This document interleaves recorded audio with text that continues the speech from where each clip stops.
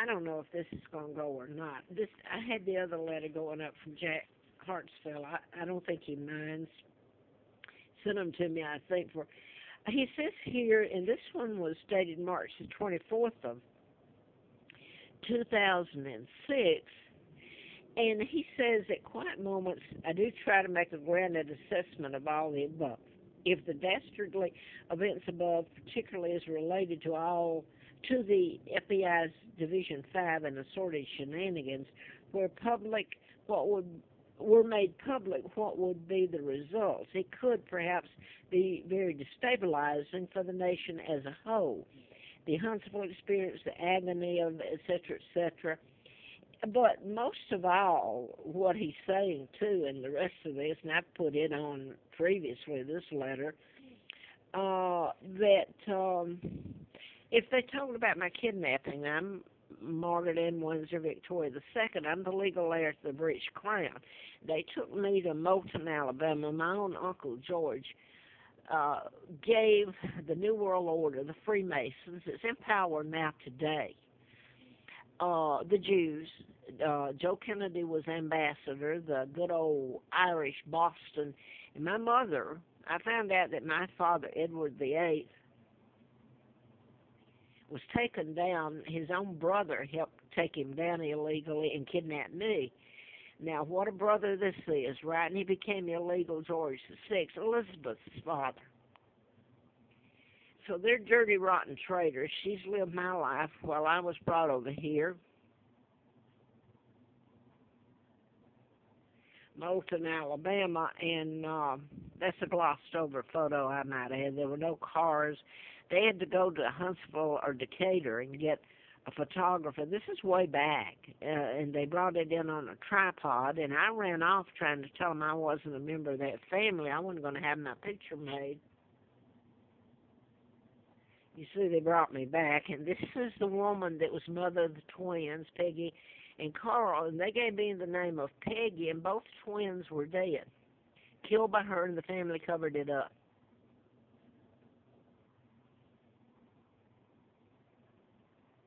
The state of Alabama even marked through the dates of birth, which were illegally, because they didn't fit when they gave me the date of birth when they kidnapped me and brought me there. So Elizabeth lived a good life.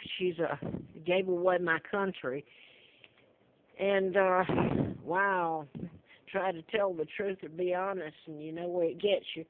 So here, I want to read this about Jack. If this is not, he just talks about, I was sent out to Larry Flint's because he was shot in Lawrenceville, Georgia, and I was writing about mind control murders, programming people to shoot, and he was shot in Lawrenceville and his attorney killed. And he did the parody on Jerry Falwell and freedom of speech. It went before the Supreme Court. And he paid a price for telling about the Bloomingdale tapes and all that. But I guess that's all I was going to tell in that. It's kind of hard to put it together and make sense. Well, you can make sense out of it. And most people, I don't know what they do with it. This fell off. I usually have it a little bit more intact than this, though. Let me see what I want to try here. To tell. First of all, Sal Bazzini, this is a letter to him that Jack wrote June 25th of 08. Sal Bazzini was former FBI, and he was sent to, and yeah, he wrote a book about it. I don't know if you can still get it. It was a long time ago. I read it in 1980 after I'd written the medical malpractice book on mind control and how you program people to shoot or kill or modify behavior. The antifreeze was put in me April Fool Day of 80. And I was illegally taken across the state line to Huntsville. Anyway, Jack was there. He was a reporter for the Huntsville Times, but Jack is FBI. He later went on to the New Mexican News, and after that I found out about my kidnapping, why all this really happened, not just the book I wrote or tried to get published and I wrote. My father, Edward VIII, was illegally taken down by his own brother, George VI, illegal George VI, and Roosevelt. The appointed Kennedy ambassador and JFK and his older brother helped in my kidnapping, and his father, and the Illuminati, the Freemasons, which is the Jews, Rothschilds, Rockefellers, Bilderbergers. Now then, you can Google that my own relative, which is probably a cousin, I'm not sure, and what is his name? He's titled Duke of Kent. I think Elizabeth has put him up in Kensington Palace with an apartment.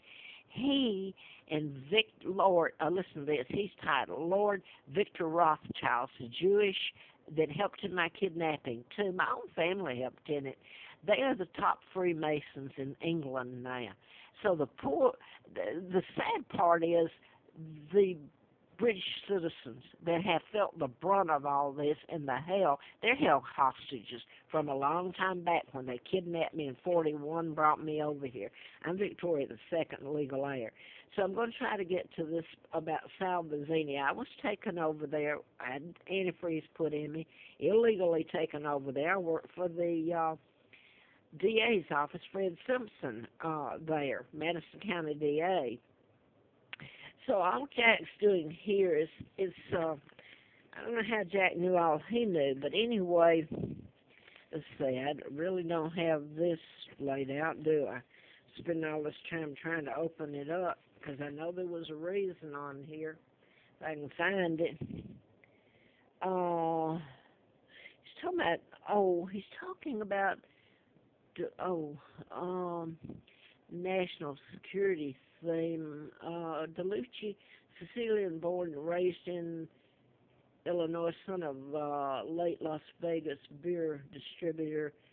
I don't know. Oh, he's talking about Peter Abbott. So I was in the DA's office, Fred Simpson's, and Peter Abbott was arrested, and he had so many aliases. I remember the file on him in the FBI.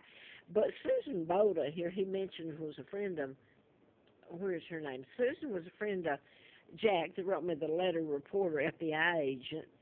And I met her, and she testified against Peter Abbott. It goes into the next district attorneys that beat Simpson. It goes into a mess, and she testified in court in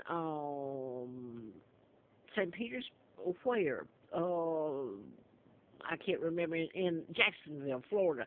And when she come back, we were going to watch, she came over and we were going to watch 2020, because she was on it, and she said she testified, and she didn't even know who she testified for. Well, instead of, when 2020 put the first half on about the Hells Angels, and then they deleted Susan in the next half hour and rerun the Hells Angels. So it's been weird. Nobody picks up on it or even wants to hear it. It's not they don't pick up on it. But, I mean, I don't know. There's more about that. I think I've lost that page of what I wanted to tell, so I guess that one's gone. I won't try going out of. Let me see here. This one was February 13th of 2009.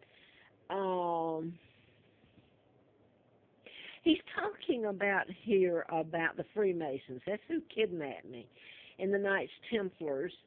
And he's talking about the king of Templar Knights had control over the French Empire and wanted to destroy them all to confiscate their wealth.